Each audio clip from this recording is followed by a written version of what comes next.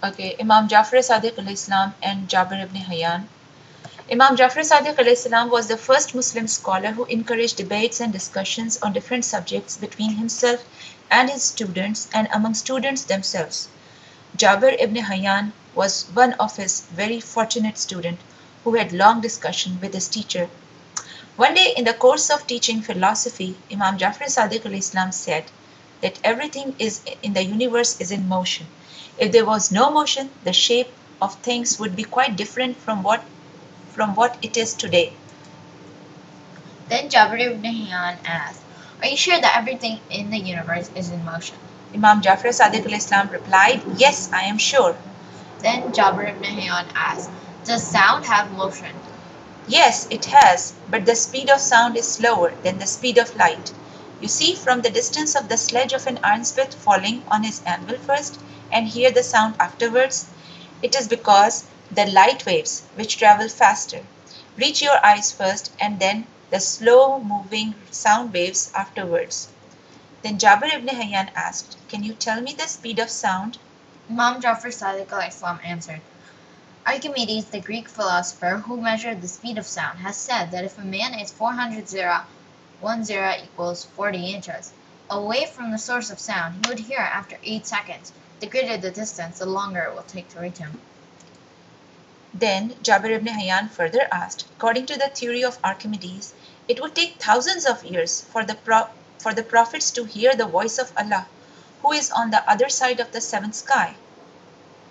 Then Imam Jaffer Sadiq Aalaihis replied, "O Jabir, it has been said that he is beyond the seventh sky, only to impress upon the common people and the greatness of Allah. Otherwise he is everywhere. When he wanted to talk to any of his prophets, he was so near that his voice was heard immediately and clearly. Even if he was beyond the seventh sky, his prophets would have heard him immediately, since his voice is not like the voice of his creations. Allah, who created the universe only by saying 'let it be,' had no problem in communicating with his prophets." And Jabir ibn Hayyan asked, "Was the universe was created in an instant? It is said that it was created in 6 days." Imam Jaffer Sadiq Aalaihis replied, "The universe was created, but it was transformed into its present form in a very long time. In the beginning it was certainly not as it is today. The 6 days of Allah mentioned in the Quran are not like our 6 days. The universe came into its present form in 6 stages or period." Then Jabir ibn Hayyan asked, "Can you tell me how long one day is of Allah?" Imam Jaffer Sadiq al-Islam replied, "I will not say something which I do not know myself. If I knew some more about Allah than I know, I would have told you how long is his day. I can only say that it is very long."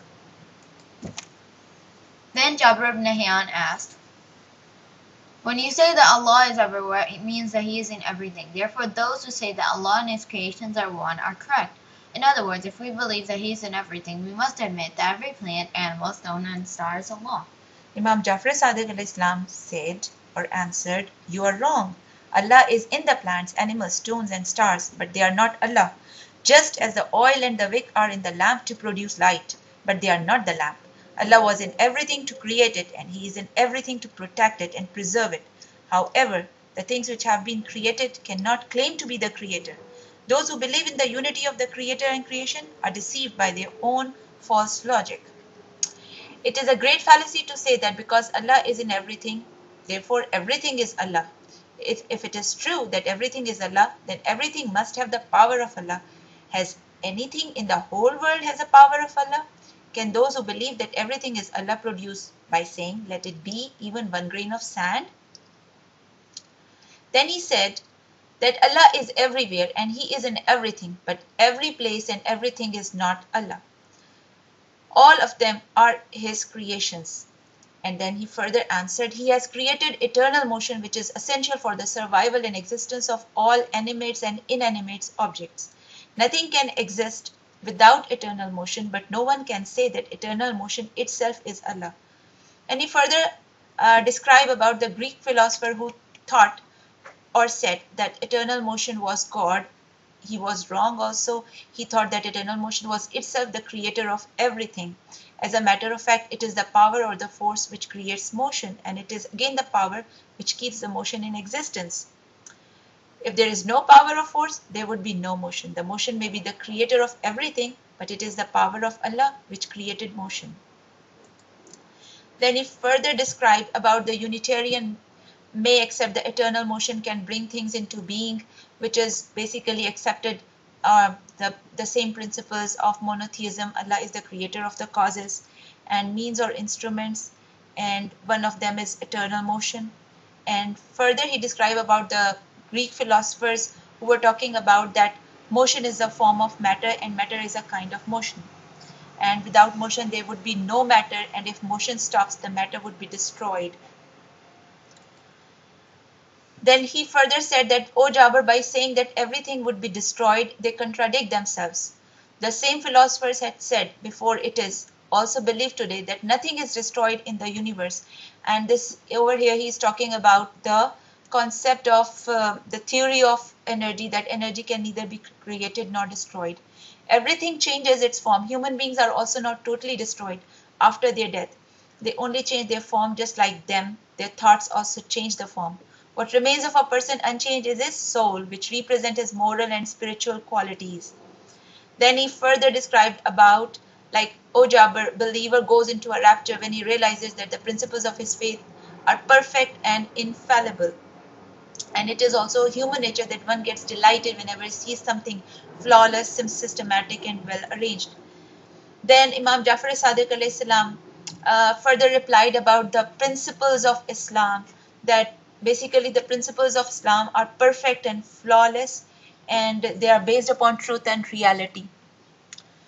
Then Jabir Ibne Hyyan asked, common people do not understand the truth of our religious principles and doctrines and do not know that their knowledge was perfect. That is why I persuade them to educate themselves and increase their it not better to explain in simple terms as to why we should believe in them and follow them. Then Imam Jaffer-e Sadiq Aalaihis replied, scientists and philosophers have to prove their theories by reasons and not logic, so that they may be accepted by other scientists and philosophers. They are not concerned with common people and will not understand them. Religion is different from science and philosophy.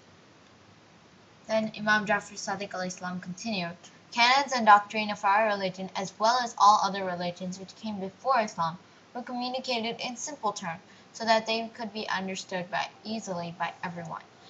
But it was not explained why they were sent. Allah has chosen our prophets to spread Islam among all the people of the world. It was not sent for intellectuals only, who would not have accepted anything which was not proved by logic and reason. Then he continued, our prophet expressed the canons and doctrine of our religion in very simple terms, so that they could be understood by all. But he did not give the reason as to why they were being imposed, which the common people could not understand and cannot understand even today. The doctrines of Islam are primarily for the belief of the people and not for the brain. Those who have a brain can find out for themselves why they are formulated. Development of the brain depends on acquisition of knowledge. Therefore, those who wish to understand and acquire knowledge and develop the brain. But those who cannot should believe in them and follow them faithfully. It is sufficient for their salvation. Then the Imam continued, it requires strong determination, perseverance, and hard work to acquire sufficient knowledge in order to find out the purposes as well as the need for the following rules and doctrine of Islam. Common people cannot afford to do that. They have to work, earn their living, and support their families. Therefore, it is better for them to engage themselves in trade, agriculture, and cattle farming, and learn only the fundamental and secondary rules of Islam. Then Imam Jaffer-e Sadiq Aalaihis continued, your concept of hell and heaven is quite different from that of an illiterate person. If you try to explain him what you understand by these terms, you will confuse him and make his faith shaky. That is why it has been said to talk to people according to their intelligence. Since the Holy Quran was made for whole mankind, it was sent in very simple Arabic, so that everyone may understand it without the help of others. It is possible that for the common people to misunderstand the meaning of the verse of the Quran if they are not read correctly. To eliminate that, my grandfather Imam Ali alayhi salam invented Arabic grammar. Allahumma salli ala Muhammad wa ali Muhammad wa ajil farajahum.